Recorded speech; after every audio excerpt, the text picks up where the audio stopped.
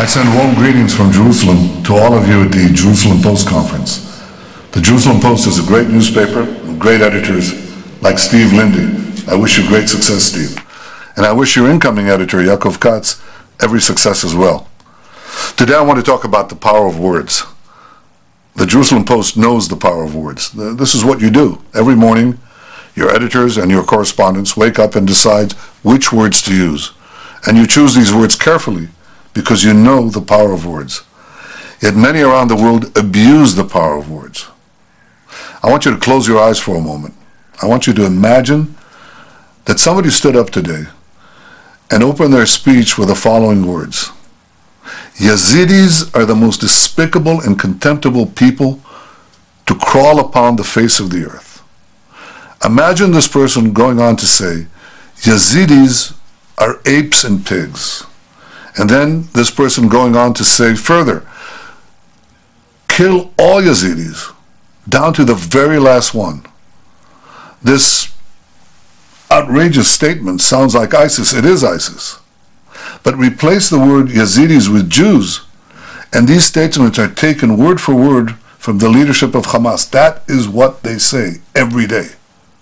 Now, anyone who utters such words about Yazidis, about Jews, about blacks, about any people, would rightly be labeled a pathological racist and a dangerous fool.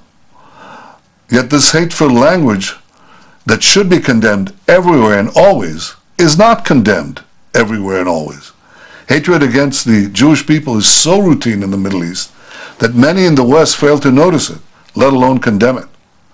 Millions of children are being taught daily that Jews are subhuman, that they're apes and pigs, and that they have to be destroyed, that they're vermin, that they must be annihilated. These children get up each morning, put their clothes on, and go to school. They play with their friends, they ride their bikes, but their pure and impressionable souls are then seized by fanatics. Their minds are poisoned with hatred. This is one of the worst crimes imaginable. No child should be taught to hate, let alone kill or want to die. Yet this is exactly what is happening daily throughout the Middle East, from Raqqa to Ramallah. Just imagine if it happened to your child. Imagine how you'd feel if someone took away your child's doll and instead handed them a knife. The words have consequences. Just the other day, CNN interviewed a 13-year-old Palestinian girl named Sabrine. They asked her why she left school one day with a knife in her backpack to try to murder an Israeli. Here's what she said. I wasn't concentrating on anything, not playing or even doing homework, Sabrine said. I was only watching Al-Aqsa TV.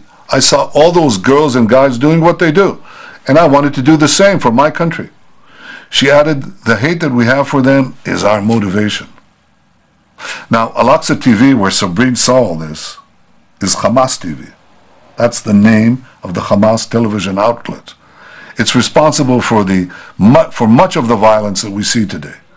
Sabrine is a victim too because no 13-year-old child is fully aware of his or her actions. But the adults that convince young Sabrine to dehumanize Jews and go out and kill them, they are responsible. The adults that brainwash little Sabrine to yearn for death over life, they're responsible. Ending this hatred is critical to advancing peace. This is the crux of the problem, this incitement to kill Jews and kill the Jewish state. Ending this is essential for peace. This is a mission I hope all of you take upon yourself today. Encourage your friends, your family, your elected leaders to highlight the hatred of Hamas, Iran, and I regret to say the Palestinian Authority as well. Combat their hatred by spreading tolerance and respect. Do not let their words go unchallenged. Battle back with words of your own. Never forget how much power your words have. Working together, I'm confident that hope will triumph over fear, that tolerance will deflect bigotry and defeat it, and that peace will overcome war. Thank you all.